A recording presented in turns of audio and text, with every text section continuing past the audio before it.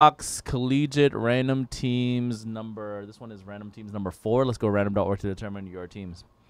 First, we're going to roll the virtual dice on random.org to determine how many times we're going to randomize. If we roll snake eyes, it would have fought to 3 times in the random. This break, let's randomize everything 10 times. 6, 4, 10.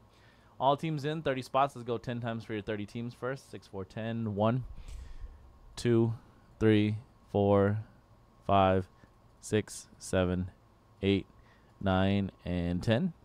We have the Portland Trail Blazers down to the Denver Nuggets. Blazers to Nuggets. 10 times. 6, 4, 10.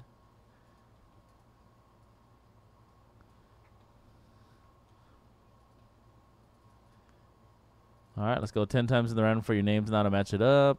1, 2, 3, 4, 5, 6, 7, 8, 9, and 10.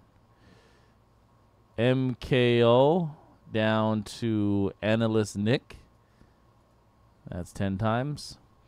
Here are your teams, everybody. I'll give you guys 1 or 2 minutes to trade in the YouTube chat room. Then we'll rip. If you agree to a trade with somebody in the chat, both parties have to drop their zip codes in the chat to confirm the trade. All card chip. We will do 2 randoms at the end of the break. I'm gonna do 2 randoms. One random is gonna be for all of the base and parallels of any kids that are still in college, and then the second random will be for any of the in-college autographs that we pull out of the break.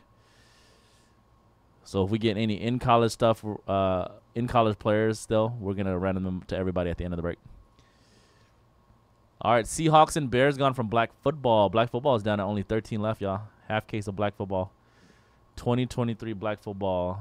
Got a small amount of boxes in stock, and I put up a 6-box half case for you guys. So fill that up.